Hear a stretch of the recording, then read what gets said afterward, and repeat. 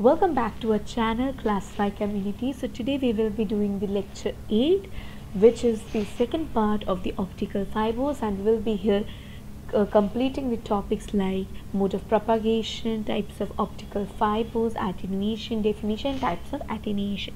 So without wasting more time, let's begin. So mode of propagation. Mode can be defined as the pattern of motion in a vibrating body. So in a vibrating body, whatever the motion's pattern is, it's known as mode.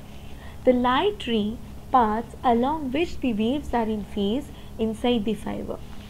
That means whenever the waves which is inside the fiber, that means it is in the phase with the light ray paths.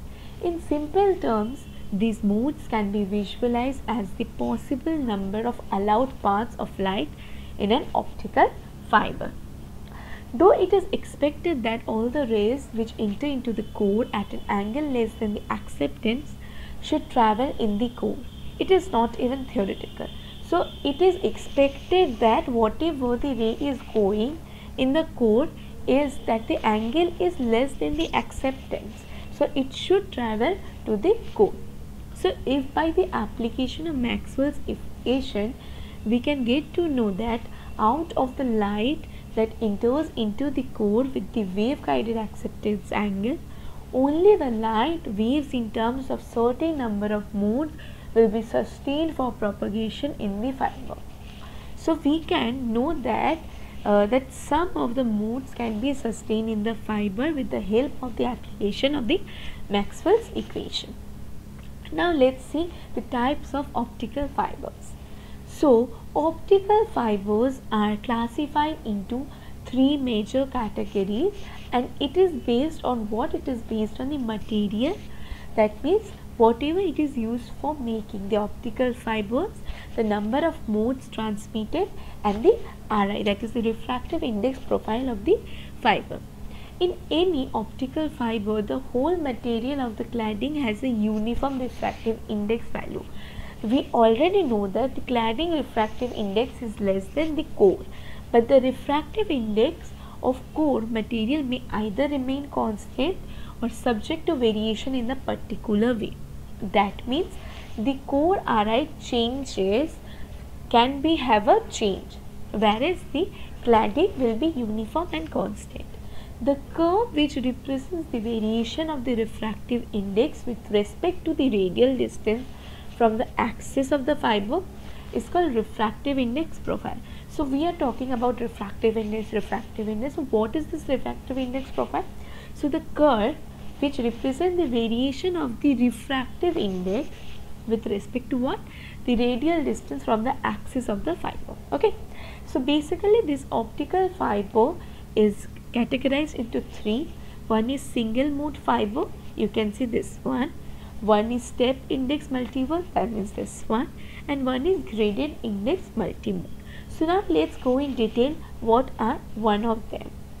So first is a single mode fiber. Here the core material has uniform refractive index. That means the refractive index value will be uniform here. The cladding will also be uniform refractive index, but here it will be lesser than the core, which we already know. This result in a sudden increase in the value of RI from cladding to core. So as the cladding is a refractive index uniform, that is less than the core, but suddenly there is an increase in the refractive index of the cladding. So the refractive index profile takes the shape of step. So what it takes? It takes the shape of step like this. Okay, one like we go above in the stair, we walk like stepwise shape it will take. The diameter of the core is 8 to 10 micrometer, and the diameter of the cladding is around 60 to 70 micrometer. Since the core is very narrow, it can just a single mode. It can guide just a single. That means it can only guide a single mode as the core is narrow. That's why it is known as what? Single mode fiber.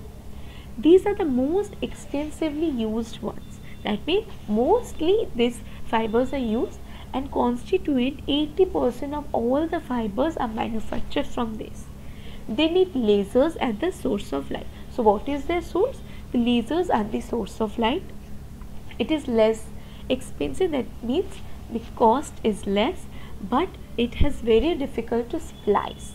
Okay, so it is very difficult to splice, as well as it is used in where? It is used in submarine cable. It is used in where? Submarine cable system. Okay. Now you may be thinking that what is splice? What is this splice? That means join or to connect. It is less expensive, but it is very difficult to join or to connect, and it is used mostly in where? Submarine cable system. Okay. Now we will see the second optical fiber, that is step index multimode fiber. So here the core material is also uniform refractive index. The cladding has uniform of active index, but of little lesser value than the of a core. This result is the same as that of the first one. Here also the refractive index is stepwise, but here the diameter differs. The core diameter is 50 to 2000 micrometer and the cladding is 100 to 250. Here the core material is much larger diameter, which suppose a large number of mode. As in the previous one there was a narrow core, that was single mode can be passed. As the diameter is more, so even large number of mode can be passed. Here the refractive index profile is similar to what? Like a single mode. Here this is used basically in LED.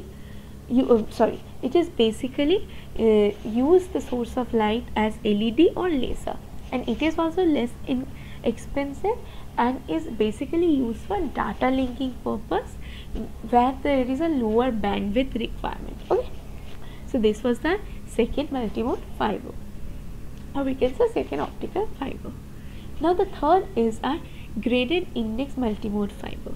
Here it is also denoted as grain.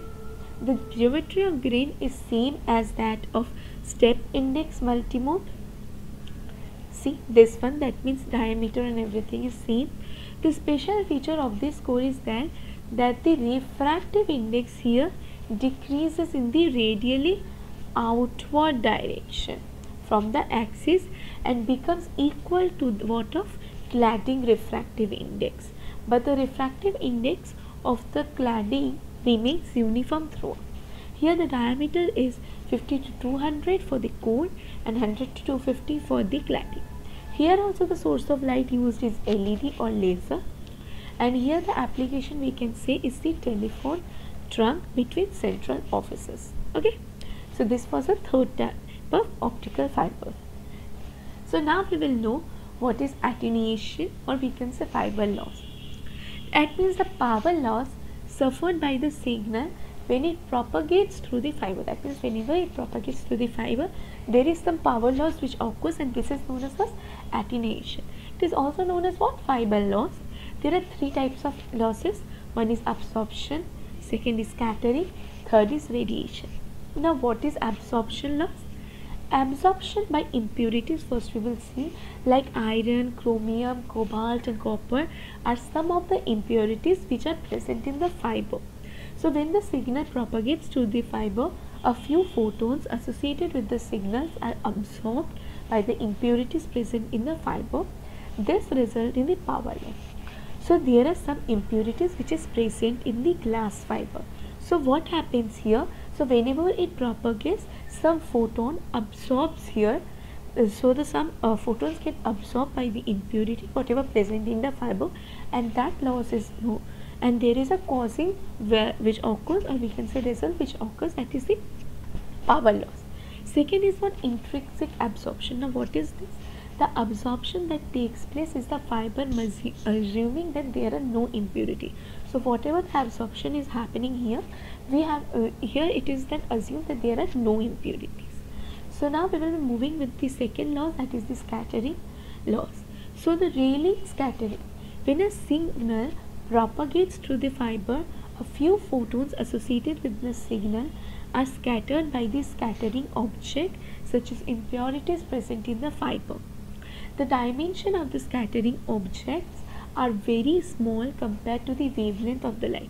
So it is scattered, that means there is small scattering which occurs. Okay, so this type of scattering is similar to Rayleigh scattering.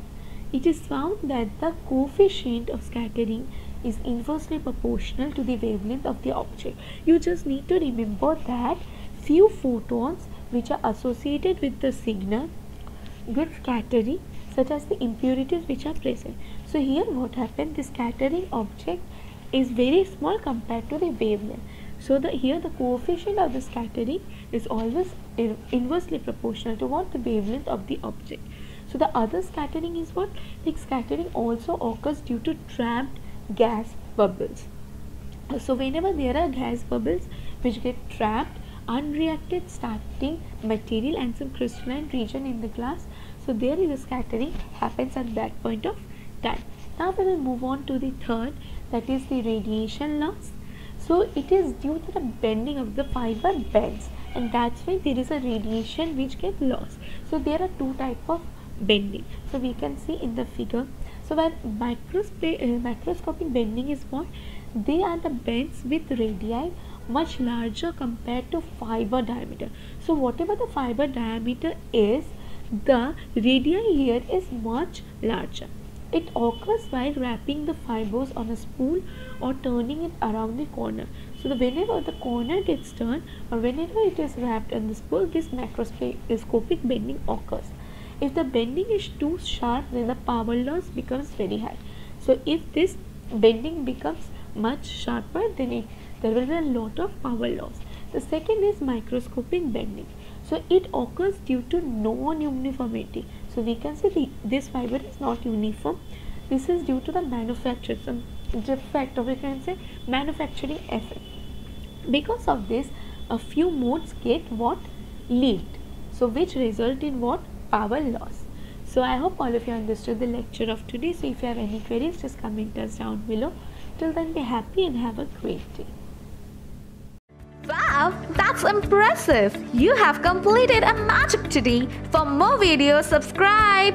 Join our Facebook group and Instagram page for group discussion and live magaz videos for exam preparation in an hour. We start at ClassFly community for students to learn from a friend in a simple way and support them in their own languages.